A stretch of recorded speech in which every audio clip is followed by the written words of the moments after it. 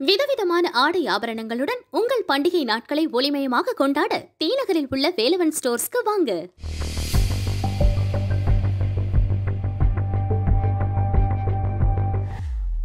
First thing, இந்த ஐப்பெரியசாமி மேலே இருக்கக்கூடிய எல்லா வழக்குகளுமே நான் கொடுத்த புகார்லேருந்து கிளையாக உதித்த வழக்குகள். இது எல்லாமே ஃபஸ்ட்டு அப்போது உளவுத்துறை தலைவராக இருந்த திரு ஜாஃபர் சேட் அவர்கள் மகள் பேர்லேயும் மனைவி பேர்லேயும் ஒரு பிளாட் வாங்குறாருன்னு சொல்லிட்டு தான் நான் முதலில் புகார் கொடுக்குறேன். அந்த புகாரின் அடிப்படையில் 2011 டிவிஎஸ்சி எஃப்ஐஆர் ஃபைல் பண்ணுறாங்க.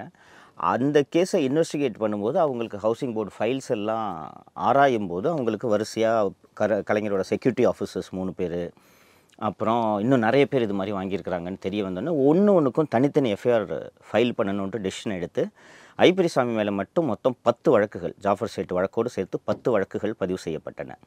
இதில் ஜாஃபர் சேட் மற்றும் கலைஞரோட பிஎஸ்ஓஸ் மேலே இருக்கிற வழக்குகள் மீது குற்றப்பத்திரிகை தாக்கல் செய்யப்பட்டு அதில் டிஸ்சார்ஜெலாம் அவர் வாங்கிட்டார். அதில் ஒரு வழக்கை தான் உயர்நீதிமன்றம் எடுத்தது. மீதமுள்ள 6 வழக்குகளில் ஒரு முக்கியமான வழக்கு முன்னாள் மத்திய அமைச்சர் திரு மு.க. அழகிரி அவர்களின் மகன் திரு துரை தயாநிதி அவர்களின் பெயரில் சென்னையில் ஒரு 2-3 இடத்துல பிளாட் அலாட்மெண்ட் போட்டிருக்காங்க. அது அப்புறம் பழைய மதிமுக எம்பி திரு எல் கணேசன், எல்ஜி என்று சொல்லக்கூடிய எல் கணேசன், இது மாதிரி ஒரு 6 வழக்குகள் அதில் போடப்பட்டிருந்தது. அந்த வழக்கெல்லாம் நீதிமன்றத்துக்கே போகாததுனால லஞ்ச ஒழிப்புத்துறை புலன் விசாரணை ஸ்டேஜிலேயே அந்த எஃப்ஐஆரை முடிக்கிறதுக்கு முயற்சிகள் எடுத்துக்கொண்டிருக்காங்கன்னு தெரிஞ்ச உடனே தான் நான் அந்த கன்சர்ன்டு ட்ரையல் கோர்ட்டுக்கு போயிட்டு I want to file an intervention petition அப்படின்றத அந்த தகவலை தெரிவித்துட்டு வந்தேன்.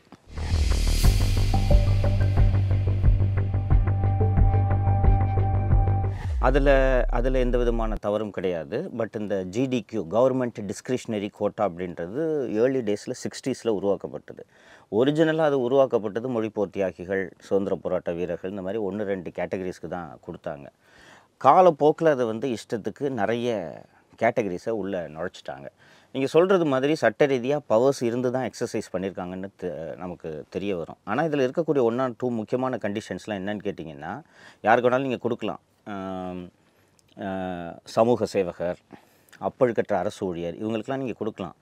கொடுக்கும்போது அவர்களுக்கு சொந்தமாக வீடு இருக்கக்கூடாது, அல்லது அவங்களால வாடகை கொடுக்க முடியாமல் கஷ்டப்பட்டுருக்கணும். அதுதானே இந்த ஸ்கீமோட நோக்கமாகவே இருக்க முடியும். இப்போ இங்கே பத்திரிகையாளர்களுக்கெல்லாம் அரசு நிலம் ஒதுக்கிறதுக்கான காரணம் என்ன? இவங்க கஷ்டப்படுறாங்க, இவங்களுக்கு இருக்காதுன்றதுக்காக தான் அதை ஒதுக்குறாங்க. ஸோ இது மாதிரி நலிவடைந்த பிரிவினருக்கு கொடுக்கணும் அப்படின்றதுக்காக தான் கொடுக்குறது. இதில் ஒதுக்கீடு பெற்றவர்கள்லாம் யாருன்னு பார்த்தீங்கன்னா, இப்போ நான் சொன்ன மாதிரி கலைஞரோட 3 செக்யூரிட்டி ஆஃபீஸர். கலைஞர் இதை இப்போ மட்டும் பண்ணல, 89-90 கவர்மெண்ட்டில் இருந்த பிஎஸ்ஓஸ்க்கு கொடுத்துருக்காரு, 96 இருந்த 3 பிஎஸ்ஓஸ்க்கு கொடுத்துருக்காரு, 2006 இதை கொடுத்தாரு. 2006 இது அடுத்த கட்டத்துக்கு எங்கே போச்சுன்னா, அறிவாலயத்தில் டெலிஃபோன் ஆப்ரேட்டரு, அவருக்கு பர்சனல் உதவியாளர், பேர்லாம் குறிப்பிட விரும்பலை, எல்லாருக்கும் தெரிஞ்சவர் தான், பர்சனல் உதவியாளர், இது போன்றவர்களுக்கெல்லாம் அலாட்மெண்ட்டு போட்டாங்க. சில பத்திரிகையாளர்கள் கலைஞரிடம் இருந்த நெருக்கத்தை பயன்படுத்தி மனைவி பேரிலாம் ஒதுக்கீடு வாங்கினதுலாம் நடந்துச்சு. அப்பழுக்கற்ற அரசு ஊழியர்ன்ற கேட்டகரியில் உச்சநீதிமன்றத்தில் ஆஃபீஸ் அசிஸ்டண்ட்டாக வேலை பார்க்கக்கூடியவர் கே நகரில் ஒரு பிளாட்டு, நொளம்பூரில் ஒரு பிளாட்டுன்ட்டு இந்த மாதிரி வாங்கியிருக்கிறாங்க. அண்டு வாங்கினவங்க என்ன பண்ணினாங்கன்றது இந்த வழக்கு விசாரணையில் தெரிய வந்தது. உதாரணத்துக்கு இப்போது சென்னை உயர்நீதிமன்றம் மறு ஆய்வுக்கு எடுத்திருக்கக்கூடிய ஐபி வழக்கை எடுத்துக்கிட்டிங்கன்னா, அதில் கலைஞரோட செக்யூரிட்டி ஆஃபீஸர் திரு கணேசன் என்பவருக்கு அந்த ஒதுக்கீடு செய்யப்பட்டது. கணேசன் ஃபஸ்ட்டு ஃபேக்டை சப்ரஸ் பண்ணியிருக்காரு. அவர் கே நகரில் ஹவுசிங் போர்டு குடியிருப்பில் தான் குடியிருக்காரு, எனக்கு வீடே இல்லைன்னு அதிக வாடகையில் குடியிருக்கிறேன்னு சொல்லிட்டு கொடுத்தது. அது ஒரு முதல் பொய். 2வது என்ன ஆகுதுன்னு கேட்டிங்கன்னா, கவர்மெண்ட்டு ஒரு ஜிஓ போடுறாங்க. இன் பிரின்சிபிள் இவருக்கு இந்த பிளாட்டை ஒதுக்கீடு செய்கிறோன்னு ஜிஓ போடுறாங்க. அந்த ஜிஓவை மட்டும் வச்சுக்கிட்டு இவர் ஒரு ரியல் எஸ்டேட் பில்டர்கிட்ட போயிட்டு, இந்த மாதிரி எனக்கு வீடு கிடச்சிருக்கு, நீ இதுக்கு வாங்கிக்கிங்க இதுன்னு சொன்ன உடனே 73 லட்சத்துக்கு அரசு அவருக்கு நிலம் அந்த ஒதுக்கீடு செய்து, இவர் 1.25 கோடிக்கு அதை விற்றதோடு இல்லாமல் இந்த 73 லட்சத்தையும் வாங்குறாள் தான் கட்டுறாரு. ஸோ ஒன்றுமே இல்லாமல் ஒரு ஜிஓவை வாங்கி மட்டும் வச்சுக்கிட்டு 30 லட்ச ரூபா 40 லட்ச ரூபாலாம் அந்த 2006 ஆட்சி காலத்தில் இவர்கள் வாங்கினாங்க. அப்போது நான் பணியிலிருந்து வெளியே வந்து விட்டேன். அப்போதே இதை பெரிய பிரச்சனையாக்கி செய்தியிலலாம் வந்த பிறகு கலைஞர் அந்த ஜிடிக்யூவை க்ளோஸ் பண்ணிட்டார். பட் அப்போ வாங்கினது பூரா முறைகேடான ஆவணங்களை கொடுத்து முறைகேடாக தகுதியற்றவர்கள் பெற்றிருக்கிறாங்கன்றது தான் இதில் அலிகேஷன்.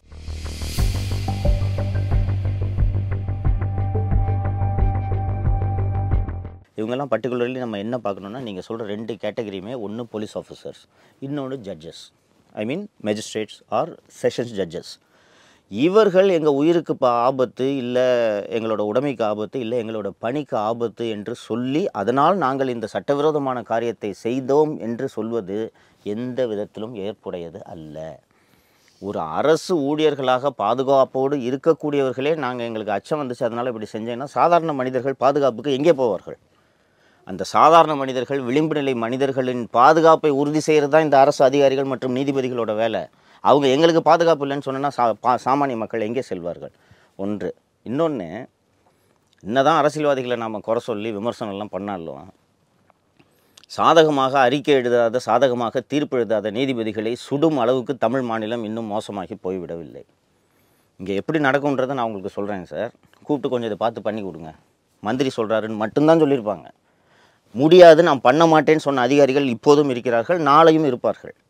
எளிதாக ஒரே ஒரு உதாரணத்தை சொல்கிறேன். நான் திரு ராஜேந்திர பாலாஜி முன்னாள் அதிமுக அமைச்சர் அவர்கள் மீதான சொத்து குவிப்பு வழக்கில் அதிமுக ஆட்சி காலத்தில் அவர் மீது ஆதாரங்கள் இல்லைன்னு ஒரு அறிக்கையை கொடுங்கன்னு சொல்லிட்டு முதலில் கண்ணம்மாள்னு ஒரு ஐபிஎஸ் ஆஃபீஸர்கிட்ட கேட்குறாங்க, அந்த முடியாதுன்றாங்க. அடுத்து லக்ஷ்மின்னு ஒரு ஐபிஎஸ் ஆஃபீஸர்கிட்ட கேட்குறாங்க, அவங்களும் முடியாதுன்றாங்க.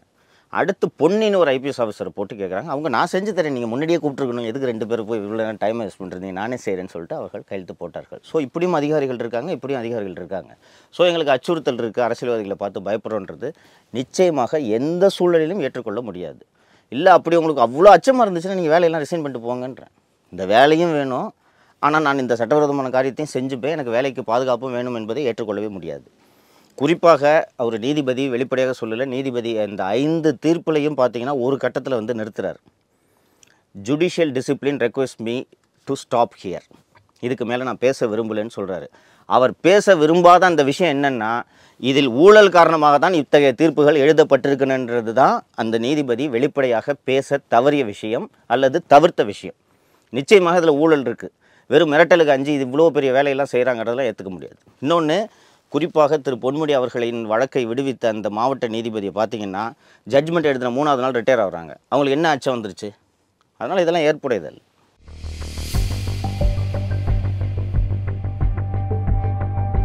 நிச்சயமாக நீங்கள் கேட்குறது ரொம்ப வேலிட் கொஸ்டின்.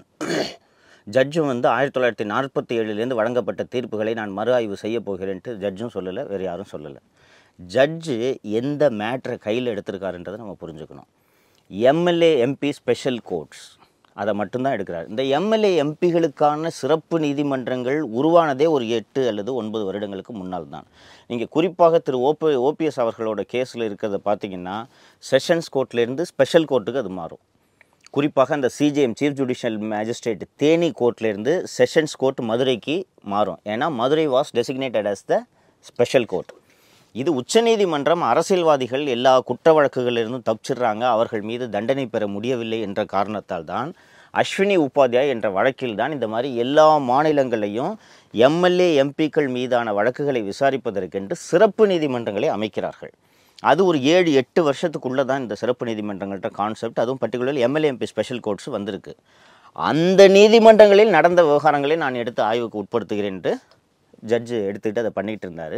அதை பண்ணும்போது ஆளுங்கட்சியைச் சேர்ந்த தலைமை நிலைய செயலாளர் திரு ஆர்எஸ் பாரதி அவர்கள், நீங்கள் திராவிட முன்னேற்ற கழகத்தினரின் வழக்குகளை மட்டும் நீங்கள் ஆய்வு செய்கிறீர்கள், இதே மாதிரி இப்போ 2 பேர் எங்களுக்கு முன்னாடி ஆட்சி செஞ்சவங்க 2 பேர் விடுதலை இருக்காங்க, அவங்கள்ட்ட நீங்கள் கேட்பீங்களான்னு சொன்னோன்னே சரி விடுங்க, கவலைப்படாதீங்க, 10 வருஷம் ஆனாலும் அந்த கேஸையும் எடுக்கிறேன்ட்டு எடுத்திருக்காரு ஒழிய நீதிபதி அவர்களின் நோக்கமும் 47 கொடுத்த தீர்ப்பெல்லாம் நான் மறு ஆய்வு செய்கிறேன்னு போச்சுன்னா இது endless, it will be a பண்டோரஸ் பாக்ஸ்ன்றது தான் நம்ம புரிஞ்சுக்க முடியும்.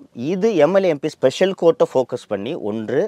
2, நீதிபதி திரு ஆனந்த் வெங்கடேஷ் அவர்கள் மறு ஆய்வுக்கு உட்படுத்தி தீர்ப்பு எழுதிய எல்லா வழக்குகளையும் பார்த்திங்கன்னா பாட்டம் லைனாக ஒன்று இருக்குது, அதை பலர் விவாதிக்க தவறிடுறாங்கன்னு நான் பார்க்குறேன்.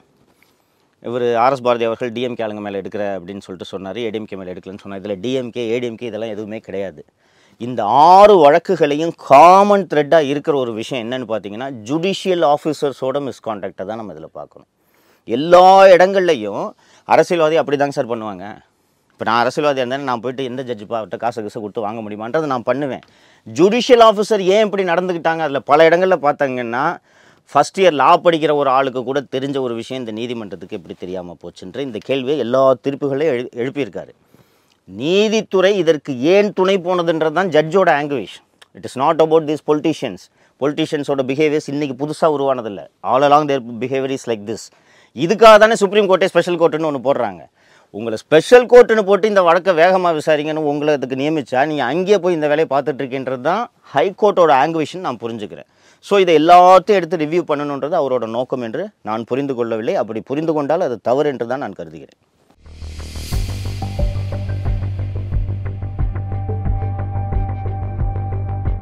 வழக்கை சந்தித்து வழக்கிலிருந்து விடுதலை பெற்ற பிரதமர் மற்றும் உள்துறை அமைச்சர் இவர்கள் இருவர் தான். அதனால் இது அவங்கள குறி வச்சு தான் அப்படின்றதுல எனக்கு சந்தேகம் இல்லை. ஃபஸ்ட்டு திங், அதில் கூடுதலாக இன்னொன்று அவங்க என்ன மென்ஷன் பண்ணுறாங்க முரசொலி கட்டுரை இல்லைன்னா, இதை இப்படியே ஆனந்த் வெங்கடேஷோட போக்கை கண்டிக்காமல் விட்டால் உச்சநீதிமன்ற தலைமை நீதிபதிக்கு எதிராக 4 உச்சநீதிமன்ற நீதிபதிகள் பத்திரிகையாளர் சந்திப்பை நடத்தியது போல் தமிழ்நாட்டிலும் பெரும் புரட்சி வெடிக்கும்ன்றது தான். அந்த புரட்சின்ற வார்த்தையை தவிர மீது எல்லாத்தையும் அவங்க பயன்படுத்தியிருந்தாங்க.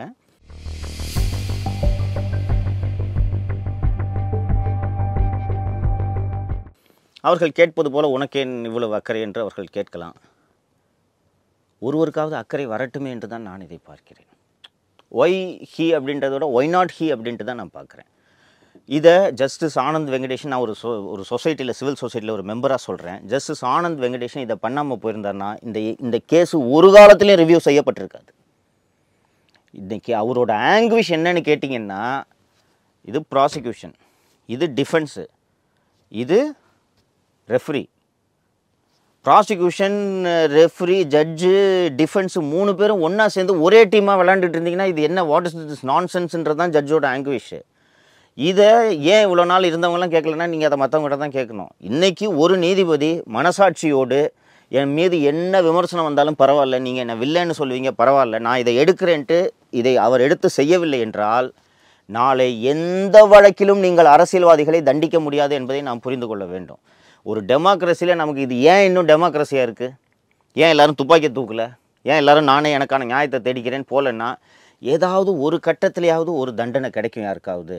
இவ்வளோ திருடினாலும் செல்வி ஜெயலலிதா அவர்களின் வழக்கையே உதாரணமாக சொல்லலாம். எவ்வளவோ விஷயங்களை அவங்க செஞ்சுருந்தாலும் 18 ஆண்டுகள் கழித்தும் ஒரு மைக்கேல் டி குன்ஹா அவரை சிறைக்கு அனுப்பினார் என்பது சமுதாயத்தில் உள்ள என்னை போன்ற சிவில் சொசைட்டி சேர்ந்தவர்களுக்கு ஒரு நம்பிக்கையை அளிக்கிறது.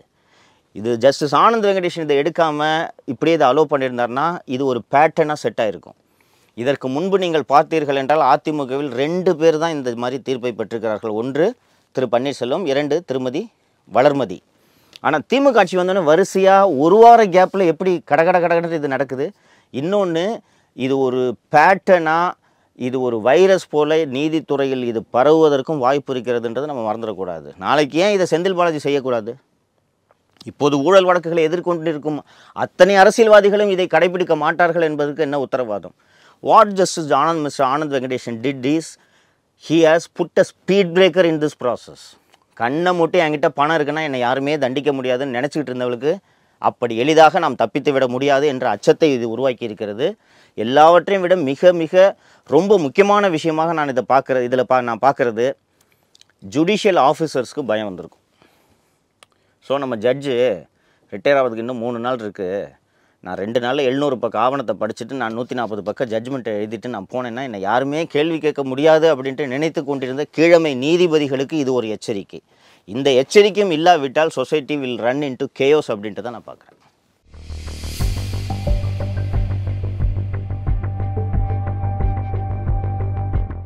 அதே கட்டுரையிலேயே இன்னொன்று விஷயம் சொல்லியிருக்காங்க. அந்த உச்சநீதிமன்ற நீதிபதிகளோட பத்திரிகையாளர் சந்திப்பை பற்றி பேசும்போது அதிலேயே சீஃப் ஜஸ்டிஸ் என்பவர் வெறும் சீஃப் தான், he's the first among equals தான், but that doesn't mean the other judges R inferior அப்படின்னு சொல்கிறாங்க. இந்த விவகாரத்திலும் தலைமை நீதிபதி தவறிழைத்திருந்தால் அது தவறாக ஆகாதா? சில விஷயங்களை வெளிப்படையாக நீதிபதி திரு ஆனந்த் வெங்கடேஷ் அவர்கள் குறிப்பிடவில்லை. ரிட்டையர் ஆகிட்டார், அதனால் நான் இன்றைக்கி குறிப்பிடுறது தவறில்லைன்ட்டு நான் நினைக்கிறேன்.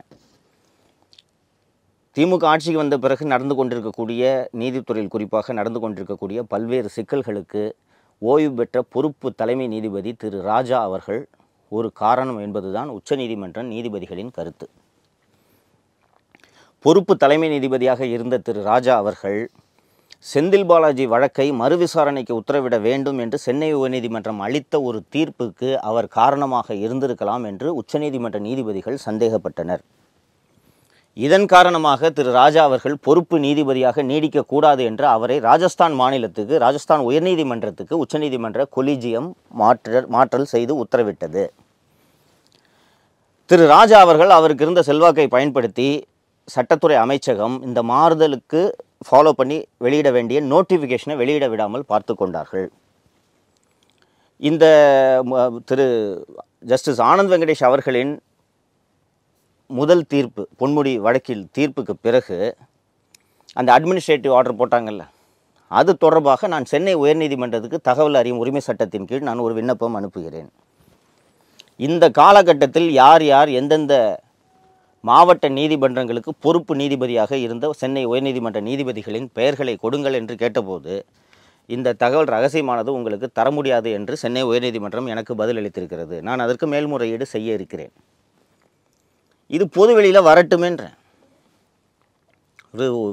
ஒரு தலைமை நீதிபதி வருத்தப்படுவார், கீழமை நீதிபதிகள் வருத்தப்படுவார்கள் என்று ஆசிரியர் திரு வீரமணி மற்றும் முரசொலி ஆதங்கப்படுகிறது. தவறு செய்தால் நீங்கள் வருத்தப்படத்தான் வேண்டும். அந்த தவறை இன்றைக்கி ஒருத்தர் சுட்டி காட்டின உடனே தானே உங்களுக்கு அந்த நீதிபதிகளை பற்றி இவ்வளவு அக்கறை இருக்கிறது. இன்று அக்கறையோடு இவ்வளவு நீண்ட கட்டுரையை எழுதும் முரசொலி நீதிபதி லோயா போன்றவர்கள் கொலை செய்யப்பட்டார்கள், அவர் மரணத்தில் மர்மம் இருக்கிறது என்று இந்தியா முழுக்க கட்டுரைகள் எழுதி கொண்டிருந்த போது இவர்கள் எங்கே போனார்கள்? இதுபோல தமிழகத்திலேயே கூட பல்வேறு நீதிபதிகள் பழிவாங்கப்பட்டிருக்கிறார்கள்.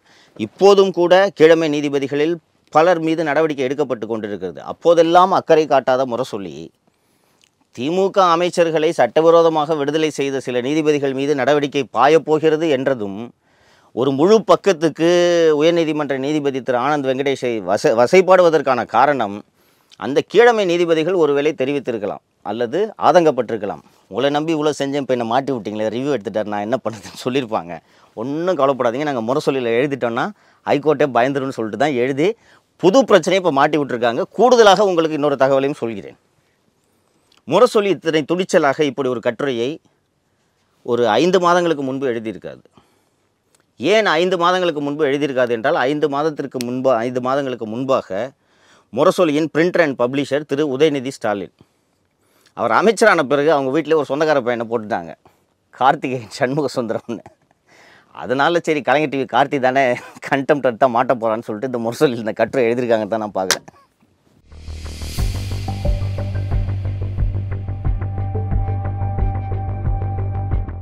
இவ்வளவு வேகமாக இந்த வழக்குகளிலிருந்து தங்களை விடுவித்துக் கொள்வதற்கு அல்லது அந்த வழக்குகளை மூடுவதற்கு திமுக அமைச்சர்கள் மற்றும் திமுக முக்கிய பிரமுகர்கள் முயன்று நடவடிக்கை எடுப்பதற்கு மிக முக்கியமான காரணம் அமலாக்கத்துறை.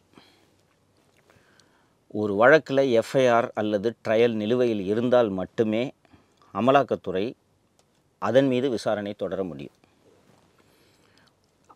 ஒரு என்ஃபோர்ஸ்மெண்ட் டைரக்டரேட் ஒரு கேஸில் உள்ள என்ட்ராகிறதுக்கு they need a predicate offence. இப்போது திரு செந்தில் பாலாஜி வழக்கை எடுத்துக்கொண்டீர்கள் என்றால் திரு செந்தில் பாலாஜி வேலை வாங்கி தருவதாக மோசடி செய்தார் என்று சென்னை மாநகர காவல்துறையில் நிலுவையில் இருக்கும் எஃப்ஐஆரில் தான் அமலாக்கத்துறை உள்ளே வருகிறது.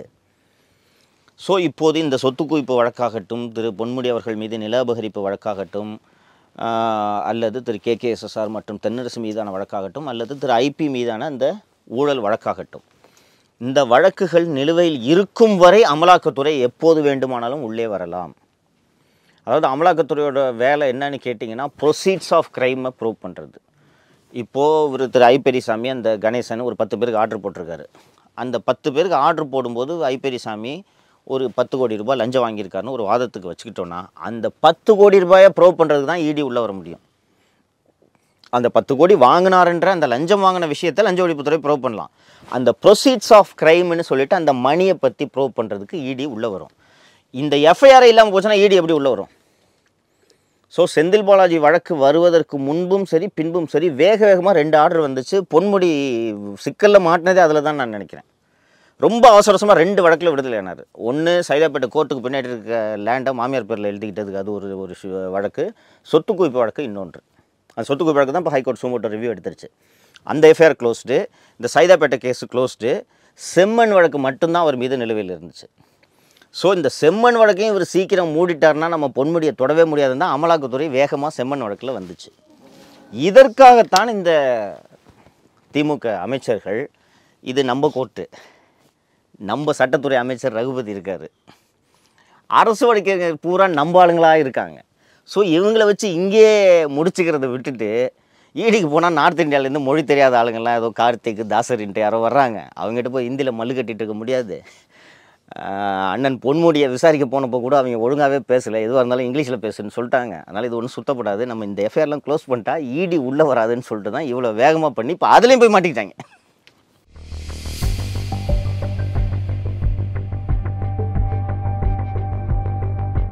Of course pressure will go on. அதில் இருக்கக்கூடிய விட்னஸஸ் எல்லாம் யாராக இருப்பாங்க நீங்கள் நினைக்கிறீங்க? அந்த செம்மண் கடத்தின வழக்கை நீங்கள் எடுத்துக்கிட்டிங்கன்னா அதில் இருக்க விட்னஸஸ் எல்லாம் பார்த்தீங்கன்னா அசிஸ்டன்ட் டைரக்டர் ஆஃப் மைன்ஸ் இருப்பார், மைன்ஸ் டிபார்ட்மெண்ட்டில் ஒரு அசிஸ்டன்ட் இருப்பார், ஒரு 2 ரெவன்யூ இன்ஸ்பெக்டர் இருப்பாங்க, 2 விஓ இருப்பாங்க, வழக்கை விசாரணை செஞ்ச ஒரு இன்ஸ்பெக்டர் இருப்பார், அவர் ரிட்டையர் ஆகியிருப்பார்.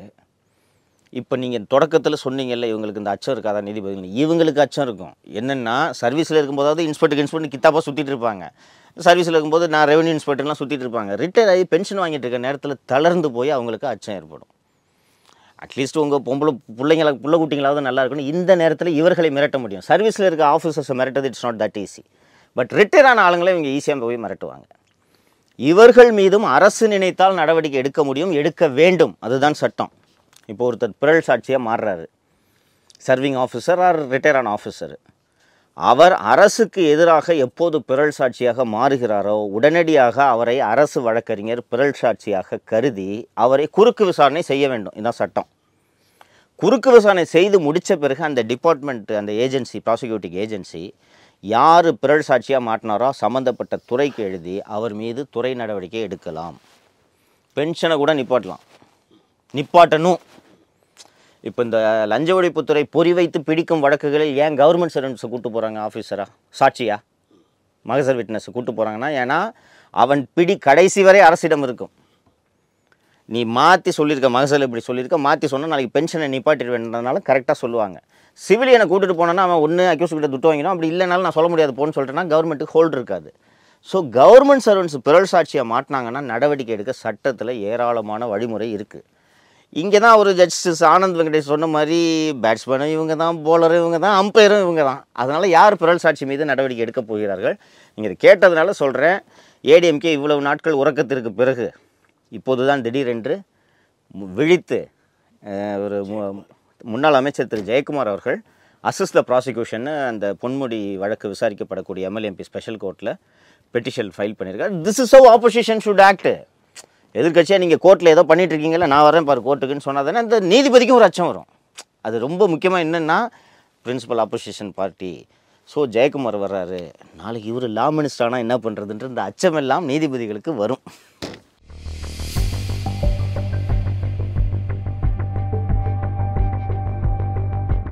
ஆயிரம் தான் இருந்தாலும் நமக்குள்ளே நடக்க வேண்டியது நம்மளே பேசி தீர்த்துக்கிட்டு இருந்துருக்கணும். இதை போய் நீங்கள் பொது வெளியில் வச்சுட்டிங்கன்னா நாளைக்கு ஜுடிஷியரி மேலே இருக்கிற அச்சம் போயிடும், பயம் போயிடும். ஆமாம், தப்பு அங்கங்கே நடந்திருக்கு தான், அதை எதுக்கு இவர் வெளியில் சொல்லணும்? உள்ளுக்குள்ளேயே நம்ம ரகசியமாக விவாதித்திருக்கலாமே. என்ன டிவிஸை கூப்பிட்டு அப்பீல் கூட போட சொல்லியிருக்கலாம். நம்ம ஏன் சூமோட்டோ எடுக்கணும்? கலீக்ஸ் கிட்ட மற்ற இடங்களில் ஈவன் ஓய்வு பெற்ற நீதிபதிகளிடமிருந்து கூட அவருக்கு பெரிய அளவுக்கு ஆதரவு இருப்பதாக நான் புரிந்து கொள்ளவில்லை. ஆனால் கிட்டத்தட்ட பொதுமக்கள் அவர் ஒரு சேகோரை மாதிரி பார்க்குறாங்க. அது என்னால் பார்க்க முடியுது. ஒருத்தன் இருக்கான், ஒரு ஜட்ஜு, எப்படி பாரு, ஜட்ஜுங்களே தப்பு பண்ணால் கூட அதை பற்றி அவர் யோசிக்காமல் அவர் இப்படி எடுத்து செய்கிறார் என்று பொதுமக்களிடமிருந்து அவருக்கு பெருமளவில் ஆதரவு இருப்பதை நான் பார்க்கிறேன். அதனால தான் நான் இந்த தீர்ப்புகள் பற்றி யார் பேசணும்னு கூப்பிட்டாலும் நான் போய் மனமோந்து பேசுறது. நாம தான் அவருக்கு சப்போர்ட் பண்ணோம். நான் இங்கே பார்க்கும்போது யாராவது 1-2 காவல்துறை அதிகாரிகள் நேர்மையாக இருக்கும்போது அவர்கள் பழிவாங்கப்பட்டால் எப்படியாவது அது உள்ளே பூந்து அவங்கள காப்பாற்றணும்னு நான் பார்க்குறதுக்கு காரணம் 1-2 பேர் தான் காசு வாங்காதவங்க இருக்கான். அவனையும் போட்டு உடச்சிட்டோன்னா நாளைக்கு heel set a bad example. So ஒரு நீதிபதி நான் ஏற்கனவே சில நேர்காணல்களையும் சொல்லியிருக்கேன், நீதிபதி திரு ஆனந்த் வெங்கடேஷ் அவர்களுக்கு தமிழகம் மட்டுமல்லாமல் இந்தியாவே கடமைப்பட்டிருக்கிறது. நாளை இவரை பார்த்து வேறு சில உயர்நீதிமன்றங்களின் நீதிபதிகள் எங்கள் ஊரில் இந்த மாதிரி 2 சமாஜ்வாடி கட்சி, இந்த கட்சி 2 பேர் அக்யூட்டல் வாங்கியிருக்கிறான், நான் விடமாட்டேன் அப்படின்னு சொல்லிட்டு நாளை மறு ஆய்வுக்கு உட்படுத்தலாம். நாளை உச்சநீதிமன்றம் இதை சுற்றறிக்கையாகவே உயர்நீதிமன்றங்களுக்கு அனுப்பலாம். Patent error on the face of it நிறைய ஏதாவது நடந்திருந்தால் சூமோட்டோ ரிவ்யூ பண்ணுங்கன்றதை உத்தரவாகவே நாளைக்கு பிறப்பிக்கலாம். அதனால் நீதித்துறை தமிழகம் மற்றும் இந்தியாவே திரு ஆனந்த் வெங்கடேஷ் அவர்களுக்கு கடமைப்பட்டிருக்கிறது. பொதுமக்கள்கிட்ட நான் மீண்டும் சொல்கிறது, நான் ஏதோ பர்சனலாக நான் வேலை பார்த்த டிவிஎஸ்சியில் இது நடந்த தப்பை அவர் சுட்டி காட்டிட்டன்றதுனாலையும் பார்க்கல. நான் அதை முக்கியமாக பார்க்கல. பாமர மக்களுக்கு ஏதாவது ஒரு ஹோப் இருந்துக்கிட்டே இருக்கணும். ஒரு டீகேடுக்கு ஒரு வாட்டியாவது ஒரு நல்லது நடக்கணும். அந்த நல்லது அந்த அந்த லாங் டனலில் ஒரு சின்ன ரே ஆஃப் ஹோப் மாதிரி, அதோ ஒரு வெளிச்சக்கீற்று தெரியுது, போயிடலாம் வாங்க அப்படின்ட்டு அந்த நம்பிக்கையை மக்களுக்கு ஏற்படுத்துவதற்கு பல ஆனந்த் வெங்கடேஷ்கள் உருவாக வேண்டும்.